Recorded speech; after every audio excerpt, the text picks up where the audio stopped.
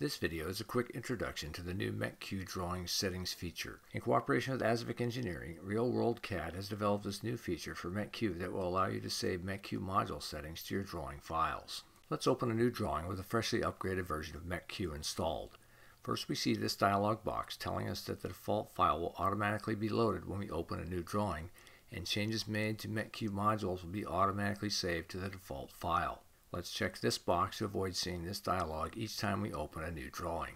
If you're a veteran user of Mech-Q, you know that when you make a change to a Mech-Q module settings, the changes are automatically saved to a central file, which causes these settings to affect all drawings you edit with Mech-Q, whether new or existing. This system worked well, but had a few drawbacks, such as settings changes made in one drawing being used in every drawing opened from that point on, regardless of what was used in that drawing the last time it was edited. Also losing all of your personal settings when upgrading to a new version of Mech-Q or hvac.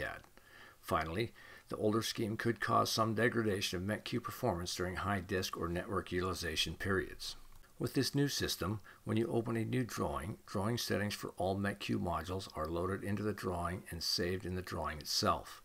Once the drawing is saved, Mech-Q will no longer look to this external file for module settings, but rather to the drawing itself for these settings. This new system was designed to facilitate consistency when using Mech-Q modules in different drawings with different drawing module requirements, such as 2D versus 3D. Let's look at how to control these new settings. If we click either the Mech-Q config button or the Mech-Q ribbon item, we open the Mech-Q config dialog box. Here we see these two new checkboxes. The top checkbox will automatically save any changes made while using Mech-Q modules to the default file we talked about earlier. This is identical to how older versions of Mech-Q worked.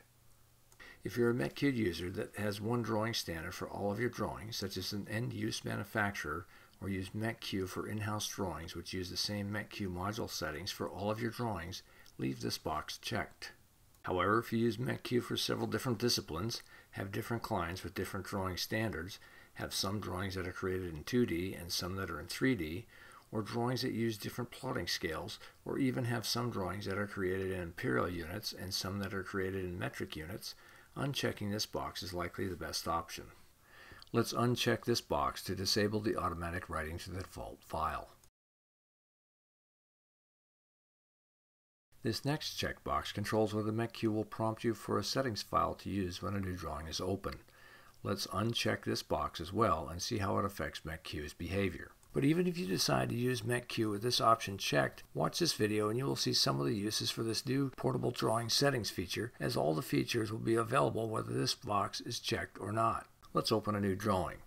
Since the automatically load from file checkbox is unchecked, anytime you open any drawing or drawing template file that has not been opened by a Mech-Q version that incorporates this new feature, you will see this dialog box. It is telling you that there are no Mech-Q settings saved with this drawing file and give you two options: use the Mech-Q default file or load your own custom file settings.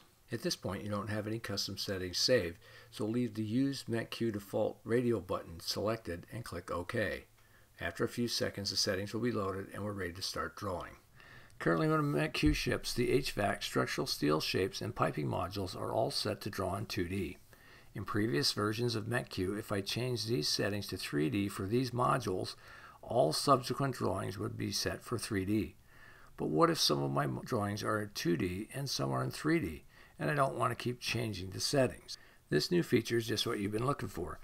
First, let's set the HVAC, piping, and structural steel shape modules for 3D, and we'll make a few other adjustments to the HVAC and piping modules. First, we'll change the piping module to 3D, and then change the weld gap to 1/8 inch.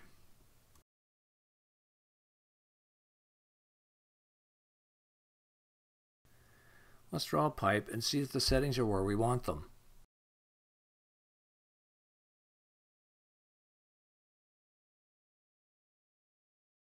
Next, we'll change the HVAC module duct size to 48 by 36 inches.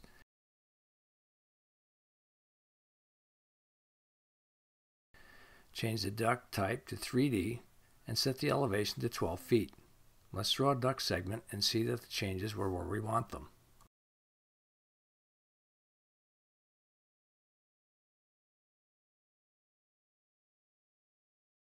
If we zoom out and check, we can see that the duct size isn't the default 6 by 6 and the elevation is indeed 12 feet as we specified.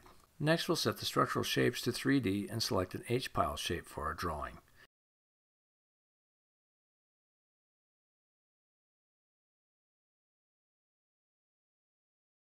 Let's draw a column to check, then we'll save the drawing.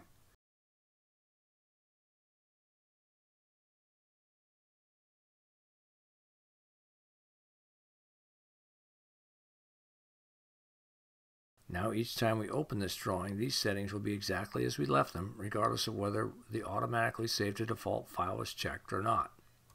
Since I left the automatically saved changes to default file unchecked, any new drawings would revert back to the original Mech-Q settings, which are 2D. The difference is, if the automatically saved to default file was checked, all subsequent drawings will now have the 3D settings applied, even if you want the drawing to be drawn in 2D. At this point, the new system may seem to be a little confusing, and it's like we're taking a step backwards. But let's see how to use this new feature to our advantage.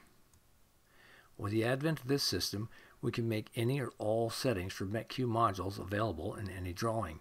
We can even save our changes to the default file, and anytime we open a drawing, the settings we saved will be automatically loaded for us. Let's see how this can be done. Let's open our office building project. This drawing was saved with 3D pipe and duct as well as 3D steel. The duct elevation was also set to 12 feet. What if we wanted to start a new drawing for the next floor? The Mech-Q default file is still set to 2D since we left the automatically save to default file checkbox unchecked, so it would seem that we were out of luck. However, all we really need to do is export the module settings for the Mech-Q modules we'll be using on the second floor from this first floor drawing, and we're all set to go. The first step is to open any Mech-Q module or click the Mech-Q menu bar and click the config button. For now, we'll open the HVAC module and click the new Import-Export Config button. This will open this dialog box. The top half of this dialog box is for importing module settings, which we'll be using later. The second half is for exporting module settings. This first button is for exporting the current module settings, which in this case would be the HVAC duct module. The second radio button is for selecting multiple modules. We could use this option at this time, but for this demonstration we'll use the Export All Mech-Q Module Settings radio button. Next, this dialog box opens. It lets us choose what type of file we want to import or export to. If you check the bottom radio button, the Mech-Q settings in this drawing will overwrite the default file that loads whenever we check the Load Default Radio button when we open a new drawing. But this time we want to click this radio button instead, which will allow us to write a custom file and save it to the directory of our choice. When we click it, we see that we are presented with the file selection dialog box, which by default will open to the drawings directory. Let's name the file 3D Office Building Settings. Since we clicked the Save to an INI file radio button, the file will automatically save to a file with an INI extension. When we return to this dialog box, we simply need to click Export and Exit. Now the file is saved to our hard drive or network. Let's open a new drawing for the second floor. Since this is a new drawing, we are presented with this dialog box that wants to know what type of file we want to use. This time we want to use this file we just created, so we'll need to click this radio button and navigate to the directory where our new file is. Now we simply select our new file and all of the Mech-Q settings have been loaded for us. Let's check the HVAC module first. We see that the duct size is 36 inches by 48 inches as we left it. It's set to draw 3D duct and the elevation is set to 12 feet. Now we'll check the piping module. We see that it's set to draw in 3D and the weld gap is set to 1/8 inch. Finally, we'll check the structural steel shapes module and see that it's also set just like it was in the first floor drawing. Now that you've seen a basic demonstration of this new feature, I'm sure we'll devise new ways to use it to boost your productivity.